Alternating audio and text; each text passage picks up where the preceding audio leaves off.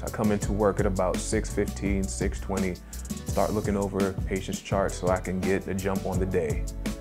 We have huddle as a team here on the floor where we discuss the plan for the day, how many patients there is on the floor, anything upcoming, and then I start the day. I go see my most critically ill patient first, and then go on down the line or so, or make any adjustments as they need, and I just go through the day.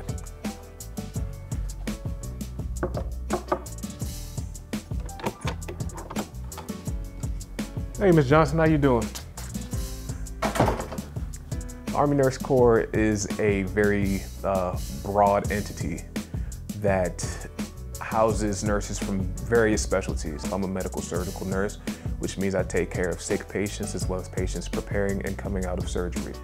Now in the Army Nurse Corps, you've got specialties from critical care nursing, taking care of acutely ill patients, to emergency nursing down in the emergency departments, perioperative nursing, taking care of patients in and out of surgery, public health nursing, psychiatric nursing, and advanced practice nursing as well, from CRNAs to nurse practitioners. In this hospital, especially in the inpatient setting here, most of our patients are what would be considered geriatric or elderly, older patients, retirees. So we see a lot of surgical patients in that demographic as well as sick patients. But nurses assigned to combat support hospitals, forward resuscitative surgical teams, they're going to deal with more active duty personnel.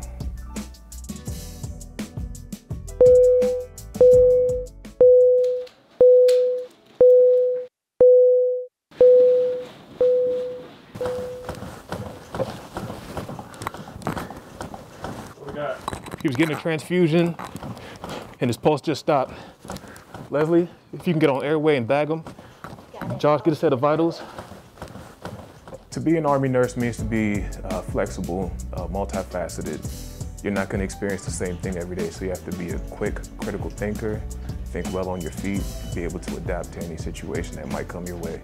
Stand clear. Clear, clear. You might be on a medical surgical floor one day, you might be taking care of a sick patient, you might be taking care of an ill patient, you might be deployed. You never know what to expect, so you have to be adaptable and versatile. The entire time on shift, at least one patient needs something. It's never a dull moment, it's never time to just sit down and relax.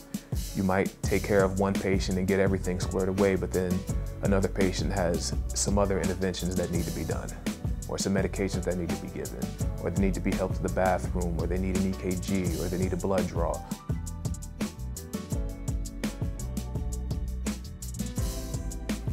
So after a day on the floor, 12-hour shift, I typically feel tired, sometimes stressed.